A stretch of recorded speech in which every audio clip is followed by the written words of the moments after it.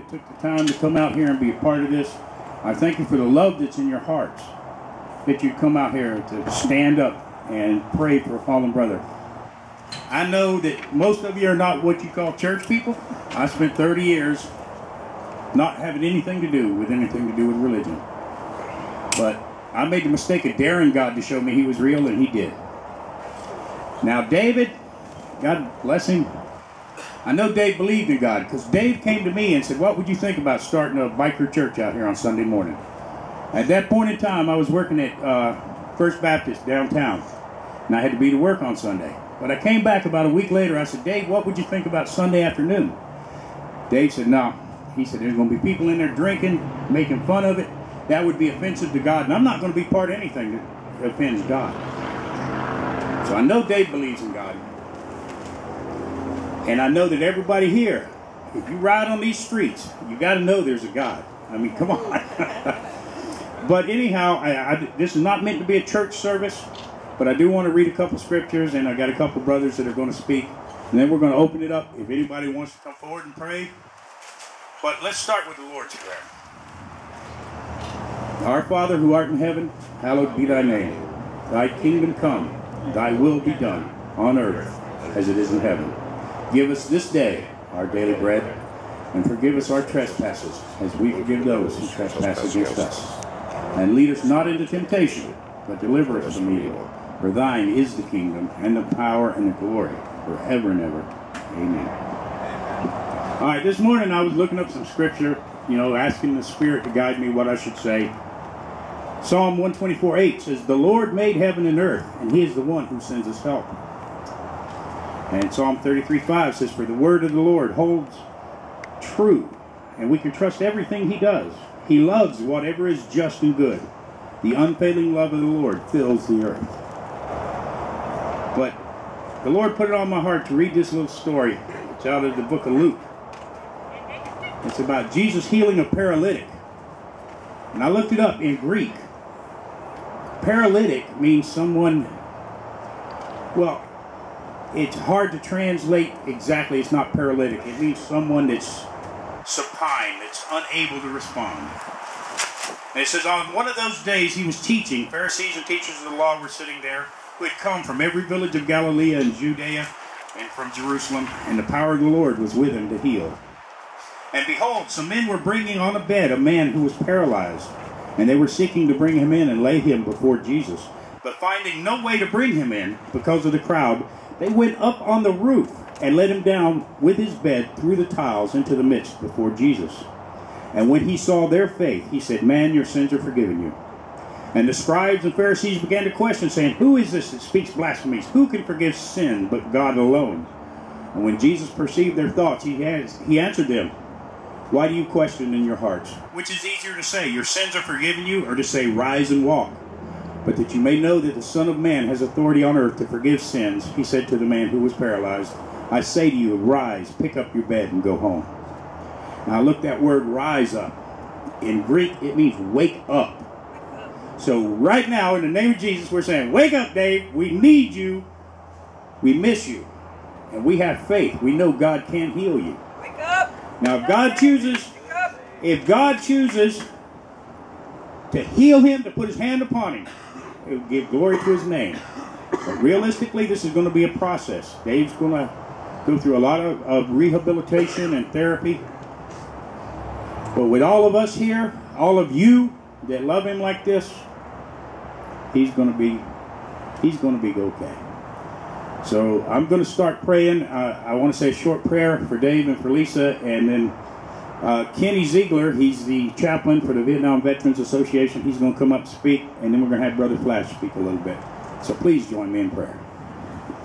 Heavenly Father, we lift up this situation to you, Lord. We don't understand why you let things like this happen. But in your word, you tell us that your ways are not our ways, and your thoughts are not our thoughts, and that your ways and thoughts are higher above ours than the heavens are above the earth. We lift up Dave to you, Lord. We pray in the name of Jesus that you put your hand upon him, that you heal him, that you restore him fully.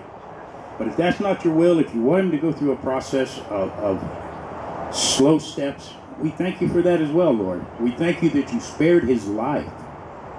And we thank you, Lord, for the knowledge that that could have been any one of us. I pray right now, Lord, that you touch the hearts of the people here to know that there's only one way to know that when our time comes, we can be with you. I just lift every person here up to you, Lord. I pray that you open their eyes and their ears to hear your word, to receive you as their Lord and their Savior, so that they can know that no matter what happens in this world, we're going to be riding on those streets of gold one day. I thank you and I praise you, Lord, in Jesus' name. Kenny? I've been riding all my life, different bikes. My brother's been into Harleys, I've been into BMWs, and a lot of other bikes. But one of the things that's happened for me is I've been delivered from the point of death on several occasions. And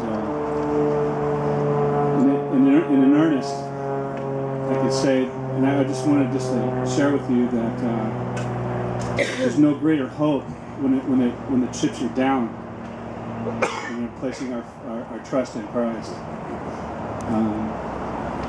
I've had men die around me, and it's humbling.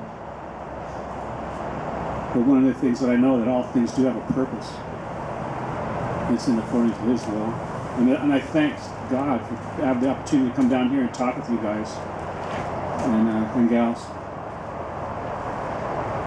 My prayer is that day that the Lord would heal him, and that we can be just a small testimony to the wonderful fact of what Christ has done 2,000 years ago to bring back unity to us as being rebels. I mean, 42 years ago, I stole my dad's motorcycle and ran away to Hippie Con. I mean, that's a long time ago, but in a lot of water under the bridge. But one thing I do know is, even just being somewhat of a rebel myself, I know where I can flee, and I know where I can go. And that's where we can stand today. That's where we will stand. I'll have a little bit of time to short prepare for myself, but just understand that I came down here and arranged for Port St. Lucie, and for a good reason, for a good cause. That's every one of you, and for Dave. And I thank Lord for this opportunity. Lord, just watch over us, watch over Dave. I do pray, Lord, for your healing hand. And for each one of these folks that's here for this morning, just to show I just want to show that they care. And I want to show that I care too, Lord. Just watch over these folk. Pray for their souls. With one simple prayer, Lord, here I am a sinner. That's all it takes. In Christ's name, amen. Thank you all so much for being here today. This could be looked at as such a negative thing, but when you think back over the years, and when we come together, this is not about religion, this is not about church, this is about a relationship.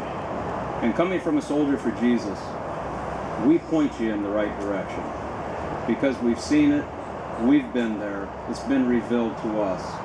We don't thump, we don't push, we don't pressure. But I myself know, and I remember the call from Dave one day when he also asked if we would set up a biker church here at Mickey's. And at first I thought, this is, it's unique. And then I thought he was joking. And then he comes back and he asks again. And of course he's opened up Mickey's to several of our off annuals, and I think even one of our annuals. And we're thankful for that relationship that we do have with Dave and with Lisa. He's been a blessing in our life. And the Lord can use him in a mighty way. And you know what? He's even brought us here today. And when I think back over the past years, and every time the end of the year comes, I pull out the pocket Bible, and I'm loaded with funeral cards of services that we've done. And it's a time to reflect back into how many faces I've looked at in their final moments of life. I mean, I think of Rambo from Days Gone By. I took the final walk with him. I look him in the face and just let him know, look for that hand. It's reaching down. It's trying to save you. The last word I heard out of his mouth was, at any time, the next day he passed. This is real. It's true. And just looking out at what was able to come together today, it would be possible to hold that church service here. But you know what? We'll leave that in the Lord's hands. If He brings it together, it's up to Him. But right now we have a burden on the heart, and that's for Dave. And I'm thankful that this is not a memorial service. This isn't a funeral. We can turn this to a time of praise, because you know what? He is alive. And we will continue to echo the prayers. When I was as a matter of fact, I just got back from Colorado. We were out there at a regional for us when the call came in. And to just know immediately prayers are going out from around this country. And it's not just a prayer, they're physically and they're spiritually setting Dave before the Lord, asking that He work in and through that situation. And that's just a prayer that will start off now. And for those that don't want to pray, you know what? We'll say you can tell a story, but we'll say it's a parable. It'll be an earthly story, but it'll have an eternal meaning. But if you don't mind, let's just go to the Lord in prayer, and let's call on some holy intervention. Father God, we come to you this day, and Father God, right now I just ask forgiveness for anything that would hinder you from hearing the words of our heart. Don't hear our words, just hear the words of the heart. Father God, just to echo the prayers of what's been the last days. And Father God, that we're here and that we can continue to set this request before you. We just come to you with honor and praise. But we ask right now that you continue to work through the doctors, through the nurses, through the caregivers, Father God, through people that can minister to Dave, to Lisa, to this situation, that can continue to bring the support to Mickey's that funds the family. But Father God, right now, just the pressure in Dave's head, we thank you that has subsided, and you have that capability of turning the circuit breaker back on. If that breaker needs to be off for now, Father God, you healed him from within. You move mightily. But we ask that you not only reveal yourself, but that you prevail in everything that is said, is done, is felt, is thought. Father God, give him the restoration, and give him the time of reflection now that he needs. Father God, for Lisa, give her the comfort that she needs, give her the guidance. You have that capability of presenting yourself and to give the peace above all understanding, and we're going to trust that you will do that. And Father God, right now, physically and spiritually, once again, we release all matters and issues to you, and with respect to all faiths represented here today, we will leave it with you in Jesus' name. Amen. For anyone else that would like to come and just share a word of Dave, or if you want to pray, the microphone is open now. On behalf of States, Lake Worth, and Pompano, that all of our prayers are with Dave and his family, and we look forward for the day to see him get back on that bush ride with us again. And God bless his family.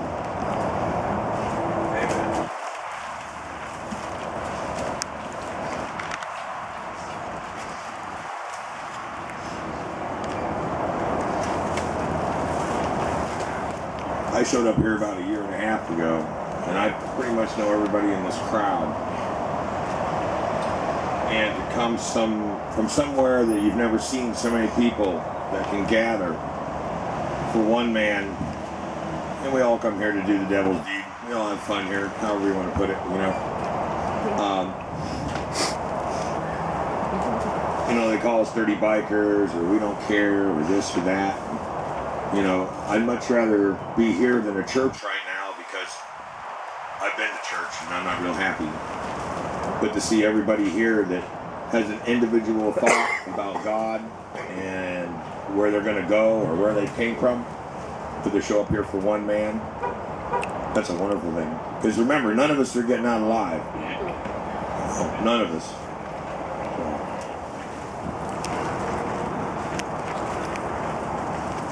Okay, I want everybody on the count of 3 just scream out, "Wake up, Dave." 1, 2, 3. Wake up, Dave! Jesus' name.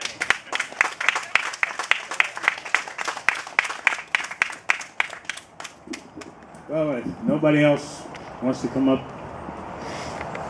once again, I want to thank everybody who came out here.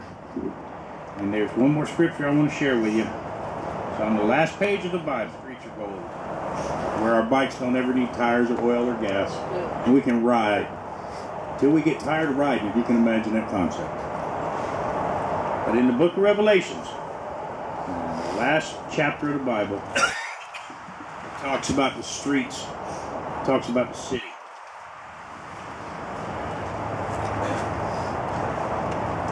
It says, "Then the angel showed me the river of the water of life, bright as crystal, flowing from the throne of God and of the Lamb, through the middle of the street of the city. And also on either side of the river, the tree of life, with its 12 kinds of fruit, yielding its fruit each month. The leaves of the tree were for the healing of the nations. No longer will there be anything accursed, but the throne of God and of the Lamb will be in it, and his servants will worship him. They will see his face, and his name will be on their foreheads, and night will be no more. They will need no light of lamp or sun, for the Lord God will be their light, and they will reign forever and ever.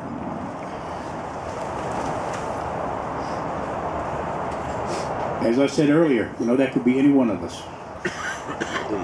And there's only one way that we can know that we're going to be up there riding. As long as we want to ride, we'll be in the glory chapter of whatever patch we fly, if we get right with God.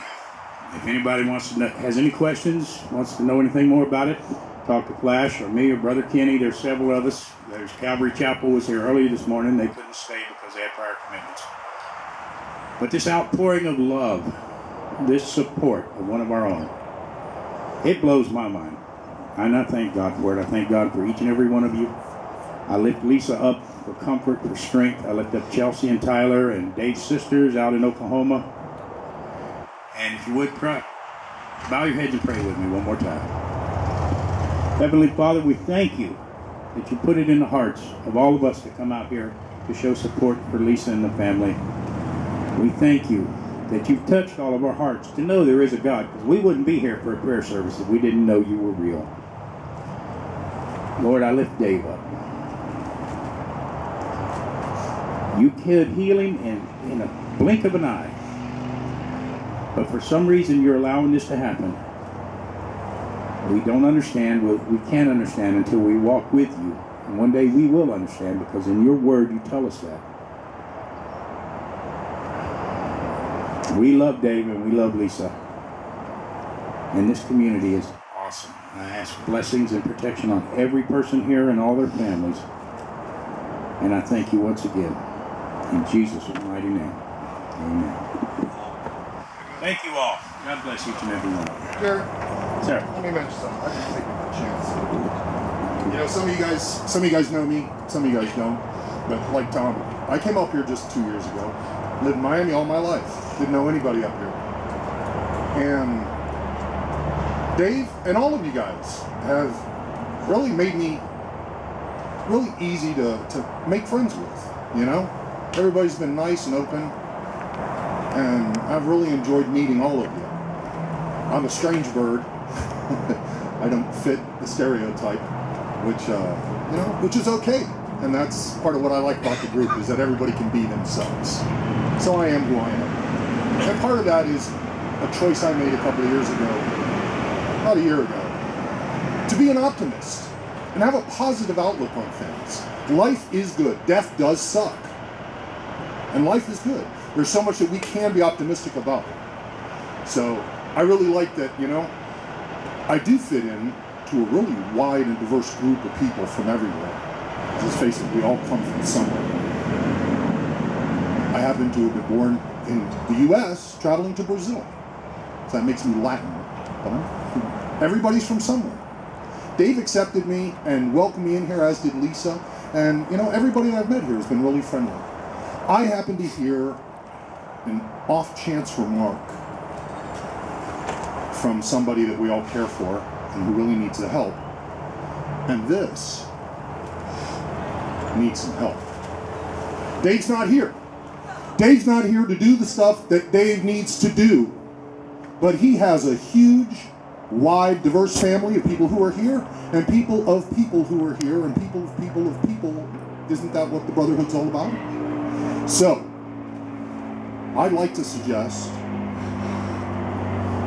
a Pompadome like a year from now. It's concrete, big old fucking shell like Hollywood Beach.